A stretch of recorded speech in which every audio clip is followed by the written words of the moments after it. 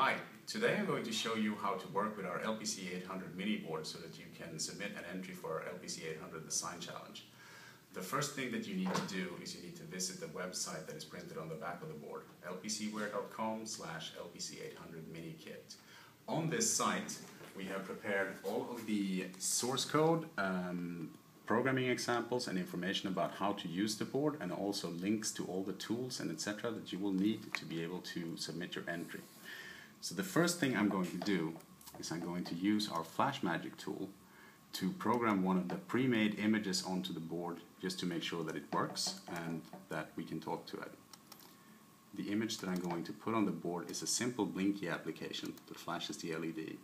I've already set up Flash Magic to work with the LPC810 part, set up the COM port and everything else, so all we really need to do is to put the board in ISP mode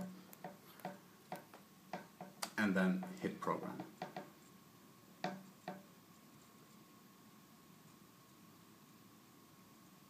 That's it. So now the board has been programmed with the blinky application. We hit reset and we see that the LED is blinking. That's good. That means that the board works and that we can talk to it. Now this application doesn't do much more than blink the LED, but we have another application that we ship with the code bundle for the board that uses the UART on the part to output the hello LPC810 message to your PC so that you can read it on a terminal. So what I'm going to do now is I'm going to make sure that this application is built, and then I'm going to go back to Flash Magic and find the application that I just built.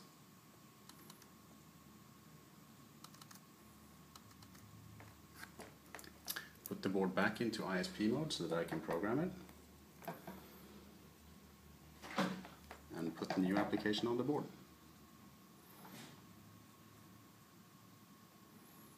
That's done. Bring up my terminal window, set it up to the proper COM port, and start the application.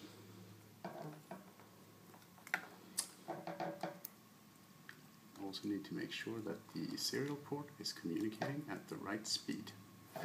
There we go. That's really all there is to it. We have prepared a couple of examples for you to get you started, and all of this is available on the website lpcware.com/LPC810miniboard. So please visit it, grab all the tools, submit a really cool entry to the campaign site that we've set up, and we're looking forward to seeing what you can do with the board. Thank you.